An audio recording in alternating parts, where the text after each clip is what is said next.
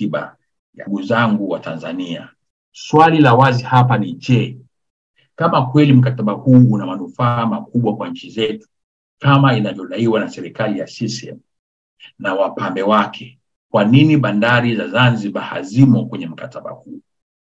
Kwa sababu kama bandari ni jambo makubwa na tunaona kuna jambo la heri na kama inavyotumbili, kwa nini bandari za Zanzibar na pengine kundi fulani kufikiria ni wenzetu wa upande wa kama bandari ngano wanafanya kwa makusudi, na tunaona kuna kama hawajali kama inadali za upande wa pili, nini bandari za Zanzibar hili zingine wasije kuna mashauriano kufanyika kwa pande zote mbili ili liondoe, na tunaona kuna hisia ambazo ni hasi na zinajengwa miongoni mwa jamii ya Watanzania na hususan Watanganyika.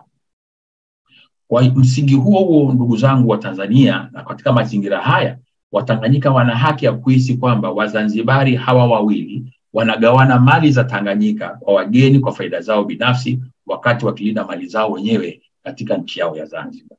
Nimesema hili nilizungumze wazi kabisa bila kujificha wala bila kumumunya maneno. Najua litaleta malalamiko na manunguniko, lakini nataka tunapokwenda kuanzisha mjadala wa kitaifa kuhusu jambo hili liwe tumeliweka wazi, ili hizi nyufa zinazotaka kujitokeza kupitia jambo hili ziweze kujibiwa mapema na serikali na wadau wengine wote wanaohusika, ili tusiruhusu ufa huu ambao unaanza kujengwa kama hisia, lakini baadaye ukiachiwa utapanuka na kuleta tatizo kubwa la msingi. Ndugu zangu wa Tanzania, kuruhusu mkataba huu kuendelea ni kuruhusu chuki dhidi ya Wazanzibari na kuanza kujengeka miongoni mwa Watanganyika. Huku ni kuhatarisha mahusiano kati ya Wazanzibari na Watanganyika, jambo ambalo linahatarisha na litahatarisha hatimaye muungano moja kwa moja. Kwa hili niliona nilizungumze kama jambo la msingi na nilisisitize, ili tunapokwenda katika mjadala wa kitaifa kujadili jambo hili tuweze kuliangalia kwa mapana yake, tukijadili kwa unafiki jambo hili, tukijadili kwa kuona aibu jambo hili, tukijadili kwa kuficha jambo hili kama ambavyo limeanza kujitokeza hadi hatua sasa. Hakika tutaweka doa kubwa ambalo kama taifa tutajuta kwa miaka mingi ijayo, kwa sababu tatizo linaweza likaanzia hapa likatukufikisha ambako wote tungetamani tusifike huko, wale ambao tuna nia njema na nchi yetu. Ndugu wa Tanzania wenzangu, mkataba huu unahatarisha usalama na uhuru wa nchi yetu moja kwa moja. Mkataba unakabidhi bandari zote za Tanganyika kwa DP World na washirika wao wa kibiashara kwa muda usiojulikana na kwa manufaa ambayo hajaelezwa wazi katika mkataba.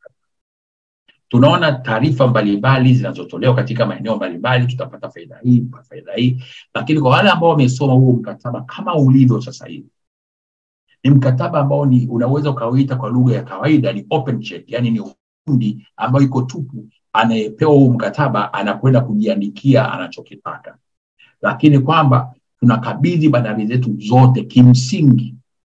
Japo wengine nafikiri ni tunazungumzia bandari ya Dar es Salaam, lakini ukiusoma mkataba kwa upana wake, tunakabidhi Tanga eventually, tunakabidhi Mtwara, tunakabidhi Lindi, tunakabidhi Dar es Salaam na hata hizi bandari nyingine ndogo ndogo.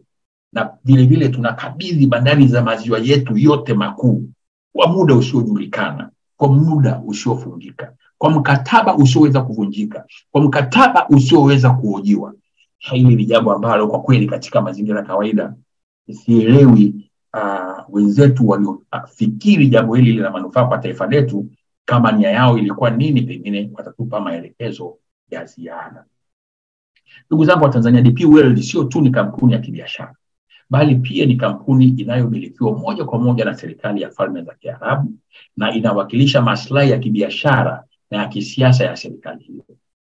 Endapo kutatokea kutokuelewana kati ya serikali ya Tanzania na serikali ya Falme ya Dubai au Falme ya nchi za Kiarabu, ambayo Dubai ni mojawapo ya nchi washirika, maslahi ya Tanzania yatakuwa kwenye hatari kubwa na ya wazi.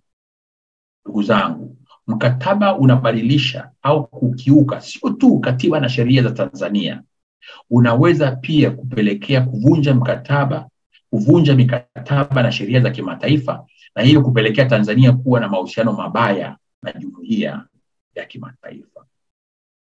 Ndugu Tanzania zangu, ndugu zangu waandishi wa habari, mkataba huu ukiacho kaendelea kama ulivyo utapelekea unyang'anyi mkubwa wa ardhi za wananchi utakaofanywa na serikali yetu ili kutekeleza masharti ya mkataba huu. Mkataba huu kwani unataka serikali ya Tanzania kuipatia DP World na washirika wake ardhi yoyote watakayohitaji kwa ajili ya shughuli zao. Yaani wakitamani kupata eneo la ardhi la eka za mraba 100,000 watapewa, kwa sababu mkataba umesema na washughuliwe. Na watapewa hiyo ardhi indefinitely, haijafungwa. Wakisema wanataka kupanua bandari ya Tanga, wanataka vitu vingine huko mbele ya safari, kwamba tumeshajifunga, hatuwezi kuwazuia. Wakitaka mahali pa kujenga container terminal, maybe inland container terminal, lazima tutawapa kwa kadiri wanavyotaka. Huu mkataba kidogo, sio kidogo, kwa kiwango kikubwa. Ni tatizo kubwa sana tukiacha na tukaruhusu uendelee kama ulivyo. Ndugu zangu, mkataba unataka serikali kuhakikisha kwamba ardhi hizo hazina mmiliki au mwenye maslahi mwingine yote kwenye ardhi hizo. Na hata kama wakitaka eneo la ardhi kwa tafsiri yake, na hata wakitaka eneo la ardhi ambayo inamilikiwa na Mtanzania, wao hawahusiki. Wakishasema tunataka eneo hili, ni wajibu wa serikali ya Tanzania kujua itamlipaje fidia anayohusika kumhamisha pale na kuwapatia hawa hiyo ardhi. Hili jambo halijakaa sawa, litaleta mgogoro mkubwa katika nchi ambayo tayari tuna migogoro mikubwa sana ya katika siku za karibuni. Katika mazingira halisi ya nchi yetu, ndugu zangu, ambapo serikali imekuwa ndio tishio kubwa la haki za ardhi za wananchi wetu, mkataba huu utachochea migogoro mikubwa zaidi ya ardhi na uonevu mkubwa dhidi ya wananchi. Ardhi ambazo DP World watakabidhiwa na serikali ya Tanzania chini ya mkataba huu hazina ukomo na umiliki wake, kwa sababu mkataba wenyewe hauna ukomo unaojulikana. Mkataba huu unaendeleza utamaduni wa kuwapa wawekezaji wa nje manufaa makubwa ya kikodi na faida nyingine, ambao umesababisha taifa letu kupoteza utajiri na rasilimali zake asilia kama vile madini bila kupata manufaa yoyote ya maana. Ndugu zangu, chini ya mkataba huu, misamaha ya kodi na manufaa mengine kwa DP World yamewekewa ulinzi ule wa kutobadilishwa wakati wa kipindi chote cha mkataba, kama ilivyokuwa kwenye madini na sekta nyingine za uchumi wetu. Zaidi ya ahadi za jumla za manufaa kwa nchi yetu, mkataba huu hauonyeshi manufaa ya wazi kwa nchi yetu na kwa uchumi wetu. Hatuelewi mpaka dakika hii kwamba tunawekezewa kiasi gani cha fedha. Angalau tujue basi mkataba huu tunawekeza dola bilioni 20, dola bilioni 50, dola bilioni 5. Hakuna hata indication kwamba kiasi gani cha fedha kinakuwa committed na hawa wawekezaji hadi kuwapa bandari zote na sovereignty basically ya nchi yetu. Hatuelezi vile kwenye mkataba kwa njia yote vile ni kiwango gani cha mapato ambacho serikali ya Tanzania itakipata kwa kipindi gani kwa kuruhusu jambo kubwa kama hili ambalo halijawahi kutokea katika historia ya nchi yetu linatokea. Na kigumu zaidi, jambo hili linapelekwa kwa kasi ya radi. Miradi imeshasaini, imeanza kutekelezwa. Kuna taarifa nyingi ziko kwenye mikataba. Bunge letu linatakiwa liridhie mkataba huu. Mkataba wa kibiashara kwa mara ya kwanza unapelekwa katika bunge likaridhie mkataba huu. Na kwa mujibu wa wale ambao tumesoma mkataba huu, bunge likisharidhia mkataba huu hauwezi kubatilishwa mahali pengine popote katika jamhuri ya Tanzania. Ni kwamba mamlaka na mamlaka ya serikali yetu kuhusu bandari zetu zote inakuwa imekwamia pale baada ya bunge kuadhimia kwa azimio hili. Ndugu wa Tanzania wenzangu, mtakumbuka kwamba bandari ni chanzo kikubwa cha mapato kwa taifa letu. Na wala sisi Chadema hatupingi uwekezaji, lakini tunataka uwekezaji ambao una win-win situation kwa nchi yetu.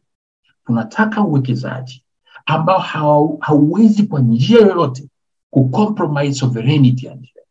Tunataka uwekezaji ambao kwa wakati wowote utagarantii security, peace and security ya taifa letu na hata mataifa ya jirani ambayo yanaelekea kutumia bandari yetu. Sasa kama tunakabidhi kila kitu, Tanzania tunabaki na kwamba mkataba unasema tutamiliki gati moja inayosimamia abiria. Sisi wa Tanzania tuna meli ngapi za abiria katika ziwa letu? Kwamba sehemu kubwa ya uchumi ambao ni usafirishaji wa mizigo na makontena, yoyote tunawapa wageni 100%. Sisi tunabaki kuangalia meli iliyotoka Mtwara na wananchi, iliyotoka Pemba, iliyotoka Zanzibar, iliyotoka Tanga. Kweli? Sasa haya yote yanafanyika na tunashangaa kwa nini yanafanyika katika usiri mkubwa. Kweli Mheshimiwa Rais na serikali yako, baraza lako la mawaziri, na ninyi wabunge wa Chama cha Mapinduzi mlioko Dodoma, mnakubalije jambo kama hili linaletwa mbele ya sura wa Tanzania, na bunge linadhubutu na linadiriki kusema kwamba unatoa masaa 24 wananchi watoe mawazo wakayatolee Dodoma kwa jambo pana linalohusu mustakabali wa taifa letu, sio kizazi chetu, ni kizazi. Watu wengine wanasema ni miaka 100. Nani amewaambia ni miaka 100? Kwa mujibu wa mkataba it can be 200 years, sio miaka 100. Ni open ended, ni infinity. Ni infinity, mkataba ni infinity. Yani hauna mpaka, hata walisoma 100 wameexaggerate. Hauna ukomo. Sasa haya yote ndugu zangu wa Tanzania yanatokea. Ndugu zangu waandishi wa habari wa Tanzania wenzangu, sisi kama Chadema tumesema jambo hili kama lilivyo hatuwezi kulikubali. Tunataka serikali, kwanza tunalitaka bunge katika hatua za awali kabisa likatae kupitisha azimio hili kama serikali isipoliondoa bungeni. Kwa hiyo hatua ya kwanza, serikali iondoe jambo hili.